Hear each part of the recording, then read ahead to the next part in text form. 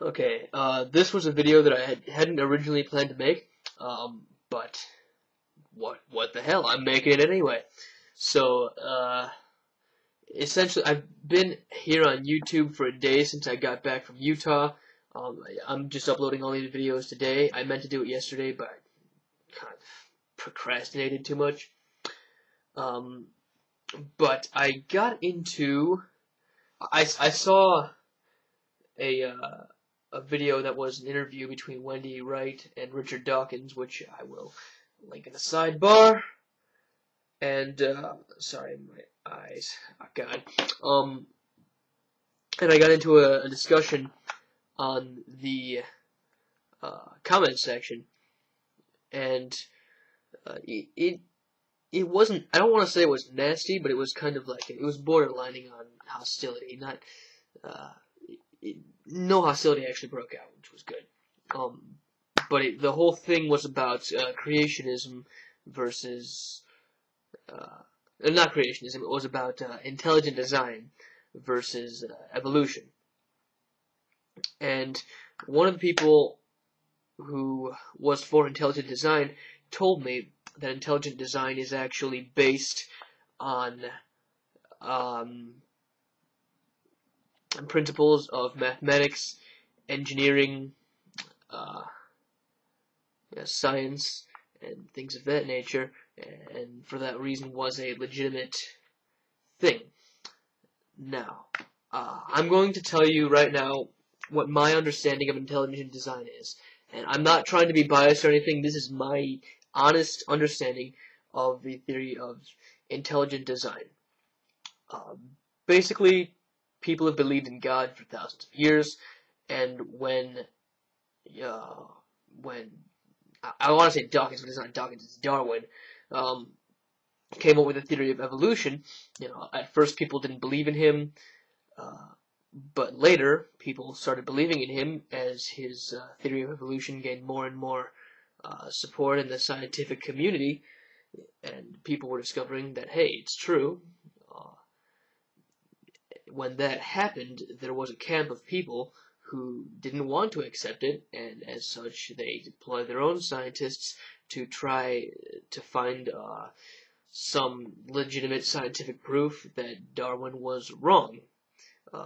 Or not that Darwin was wrong, but that his the theory of evolution that had come from Darwin's findings was wrong. And that's where intelligent design was born.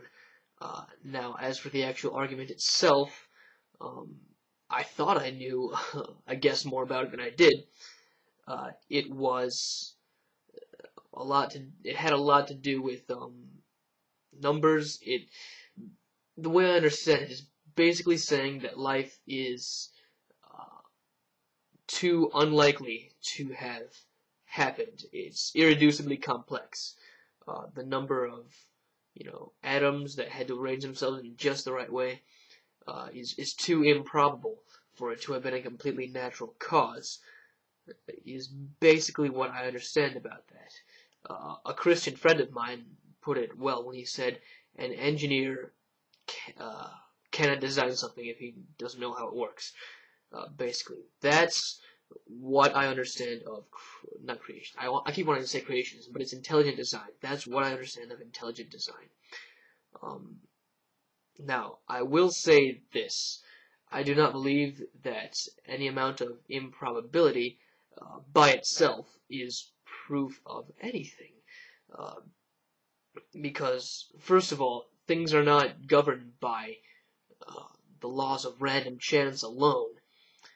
They're also governed by, well, it's case by case, but in the case of evolution, the laws of biology and ecology and things of that nature.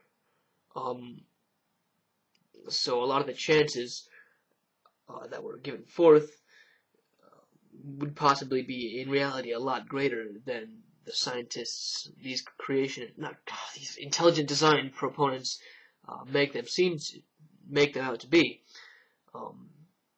For that reason, because when they're doing their calculations, they calculate things based exclusively on the laws of random chance.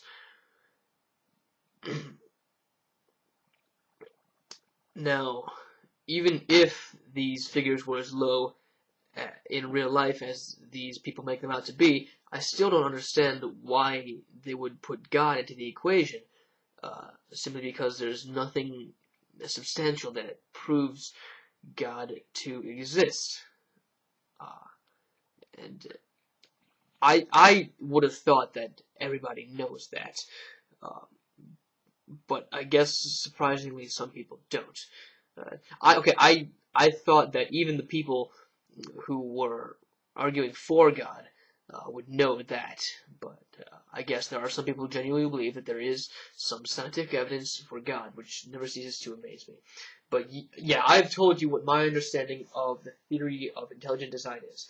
Now, what I want is for somebody to fully explain to me, first of all, what's incorrect about my understanding of intelligent design, and second of all, explain to me in detail exactly what the theory of intelligent design is.